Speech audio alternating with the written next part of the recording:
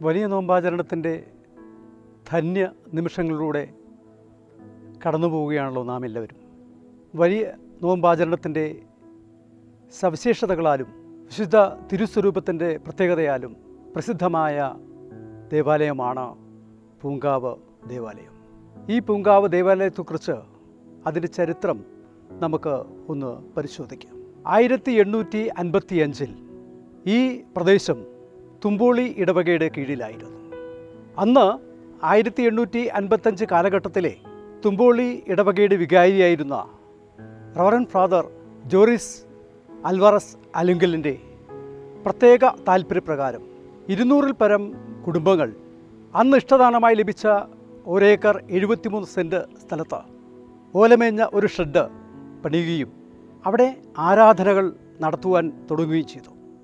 അന്ന് അപ്പോഴുണ്ടായിരുന്ന വിശ്വാസികളുടെ ആത്മാർത്ഥമായ അശ്രാന്ത പരിശ്രമത്തിലൂടെ 1860 തന്നെ ഒരു മേടയും പള്ളിയും പണിയുവാൻ സാധിച്ചു. നമുക്കറിയാം, അന്നത്തെ ആ കാലഘട്ടത്തിൽ ഗതാഗതങ്ങൾ ഒന്നുമില്ലായിരുന്ന ഒരു പ്രദേശമായിരുന്നു ഇത്. ഈ പള്ളിയും മേടയുമൊക്കെ പണിയുവാനായിട്ട് ഉള്ള സാമഗ്രികൾ ഇവിടെ എത്തിക്കുക വലിയ ബുദ്ധിമുട്ട് അനുഭവിച്ച ഒരു കാലഘട്ടം തന്നെയായിരുന്നു.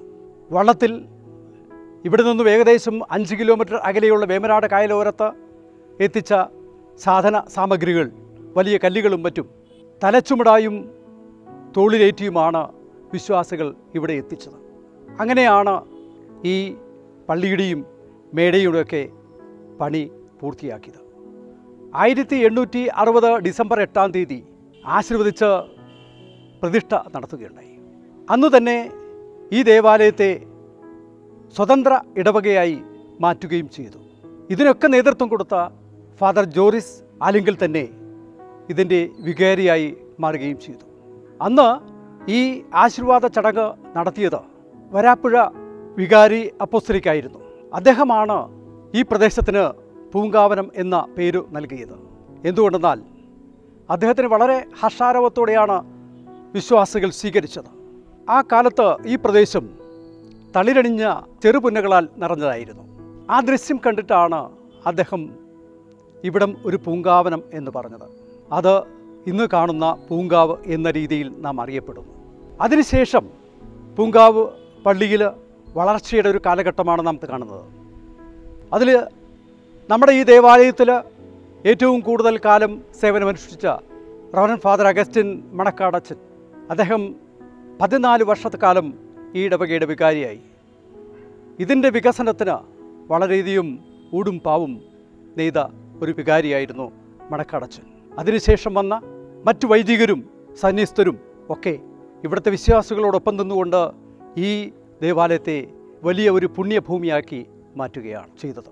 ഇന്ന് നമുക്കറിയാം, കാരുണ്യപ്രവർത്തനത്തിലൂടെയും ഒക്കെ വളരെ മുന്നേറിക്കൊണ്ടിരിക്കുന്ന, ഭവനമില്ലാത്തവർക്ക് ഭവനം ചെയ്തു കൊടുത്തുകൊണ്ട്, വിദ്യാർത്ഥികൾക്ക്, നിർധനരായ വിദ്യാർത്ഥികളെ പഠിപ്പിച്ചുകൊണ്ട് ഒക്കെ തന്നെ വളരെ വലിയ കാരുണ്യപ്രവർത്തനം നടത്തുന്ന ഒരു പള്ളിയായി, ഒരു ദേവാലയമായി ഇത് മാറിക്കൊണ്ടിരിക്കുകയാണ്.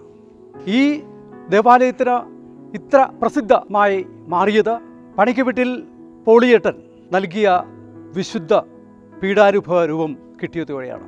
അത് പണി തീർത്ത മുതൽ വളരെയധികം അത്ഭുതങ്ങളാണ് ഇവിടെ സംഭവിച്ചത്.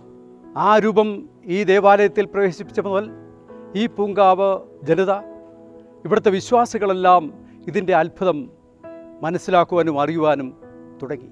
ഇന്ന് വളരെയധികം വിശ്വാസികൾ ഈ പീഡാനുഭവ സ്വരൂപം കണ്ട് വണങ്ങി പ്രാർത്ഥിച്ച് അനുഗ്രഹം വാങ്ങിപ്പോകുന്ന നമുക്ക് കാണാൻ കഴിയും. എൻ്റെ ഒരു അനുഭവം പറയാം.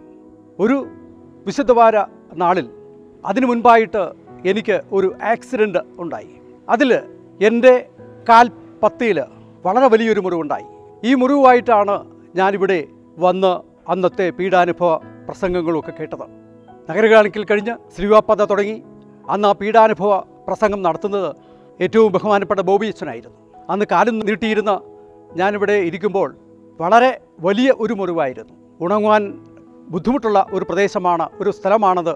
ഞാനത് കാല് നീട്ടി വെച്ചിരിക്കുമ്പോൾ എൻ്റെ ഭാര്യ നഗരകാണിക്കലിന് കർത്താവിന് സമർപ്പിച്ച വെറ്റില എടുത്ത് എൻ്റെ ആ മുറിവിൻ്റെ ഭാഗത്തൊട്ടിച്ചു വെച്ചു.